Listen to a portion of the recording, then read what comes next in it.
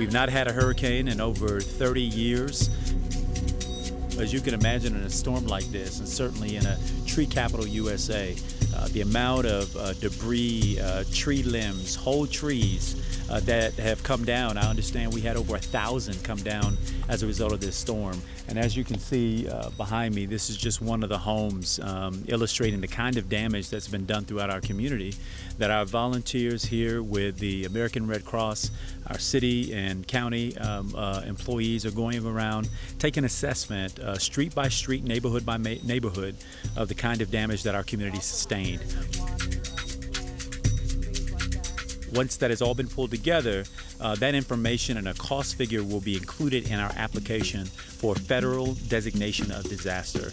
Once we get that designation from the federal government, fingers crossed that we're able to do that, then federal resources can come in to cover the expenses that the governments have incurred as a result of this storm.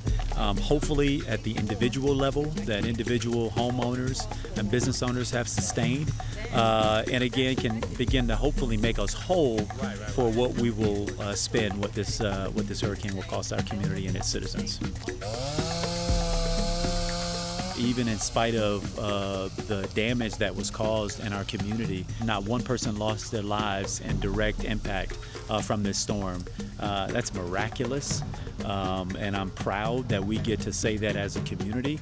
And now we just got to get to work to getting back to 100. Over 2,200 tons have already been ported off to our debris station, and much more to be collected all throughout the city.